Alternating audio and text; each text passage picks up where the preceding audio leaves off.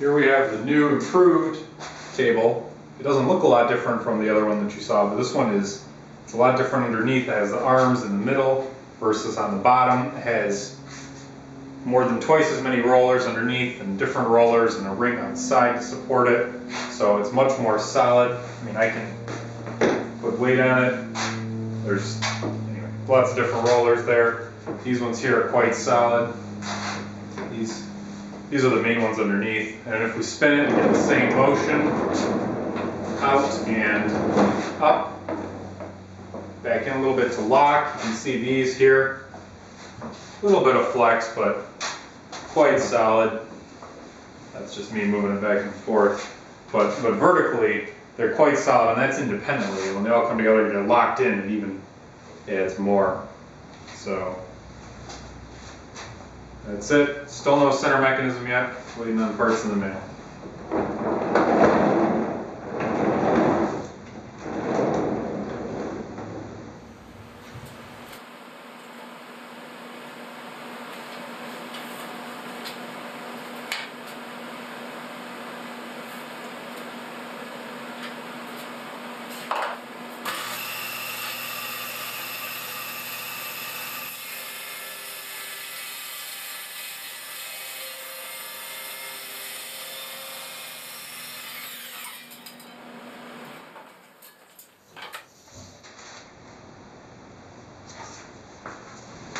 I've started working on these top panels here for the table, and what we have here is my sort of initial pattern, and the issue that I'm having is that getting a right angle isn't actually that hard to get pretty accurate. I have this framing square here which I've checked for squareness by drawing some lines and checking that everything lines up, so I know it seems to be pretty well on, even though it's seen some use. So I went ahead and made my quarter circle. Well, so the issue is that the square part isn't too difficult, but getting a nice reference arc for my bit to ride along, I'm going to use a, I don't know what you call it. Where'd my router bit go? Oh, it's over here. One of these bits, and what this does is it rides along a pattern at the top and then cuts everything away so that it matches that pattern. It follows, what's it called? A flush trim bit, there we go. So I need something for it to ride along. It's going to be a nice smooth arc at the size that I want, but I don't have a way of cutting a really nice smooth piece for that with my jigsaw. Even if I had a bandsaw, I just wouldn't be able to do it myself. So I use my circle machine, which is what this is. It's a screw and a pencil, and it's on a piece of ground wire that I snagged from somewhere. And so you screw this into here, and I use wire instead of string or rope because it doesn't stretch, or if it does stretch, the amount is negligible to my level, accuracy level at the moment. So we do that. Steel cord would probably work well too, but it doesn't hold the shape. And I had this on hand.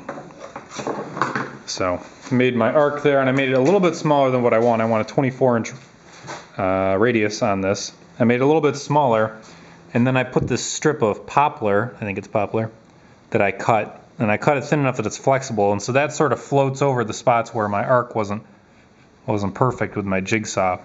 And I attached that here with some of my favorite GRK cabinet screws. They have a washer head on them, which makes it nice. And so it goes along, and I screwed in this side only to discover that it wasn't tight enough, because it just a tiny little bit this way here makes a big difference as far as the tightness on the rest of it.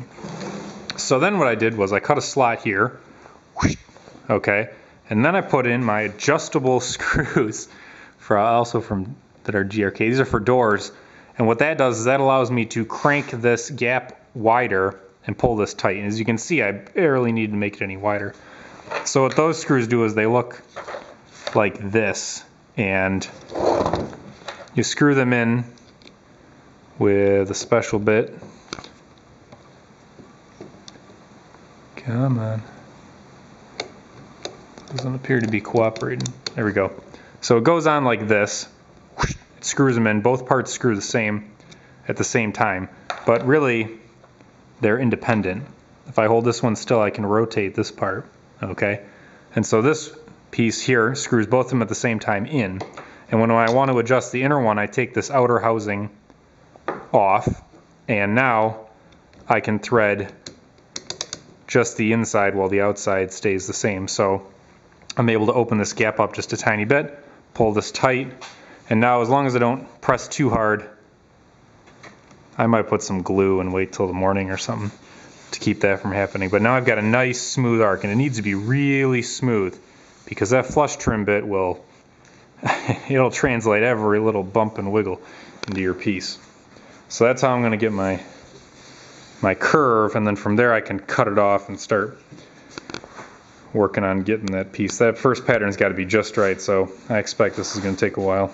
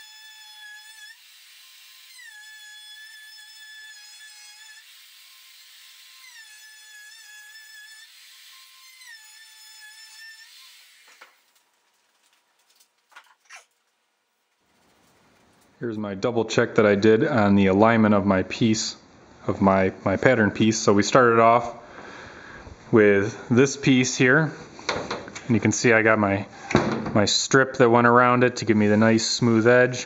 So we attached that and routed it, which allowed us to create that piece down there, which has a nice edge, very smooth.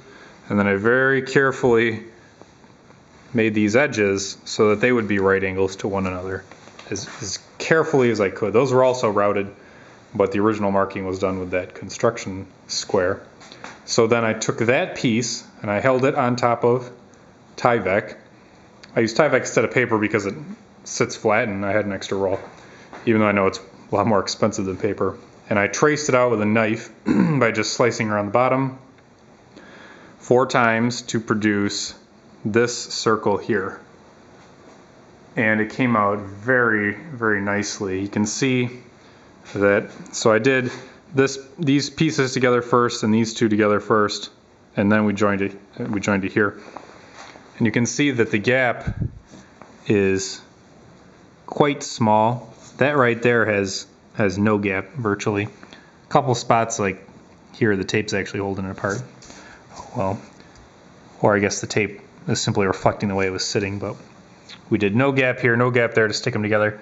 And you can see in the center here, it gets only to about 3/100ths of an inch gap. That's what 3/100ths of an inch looks like. I lined up my calipers, and I guess here, maybe 4. But either way, that's pretty good for a first try. Quite pleased with that. If we flatten it down, this paper curling up is distorting it slightly, but pretty close. And I think some of this misalignment may be due to just the board that I used to route against, maybe flexing a little bit or just being slightly out of alignment. I might use a piece of steel or aluminum next time. So that's it. Tomorrow we get big sheets and glue them up and get ready to cut some panels out to sit on our table. It's already acting as a table, covered with stuff.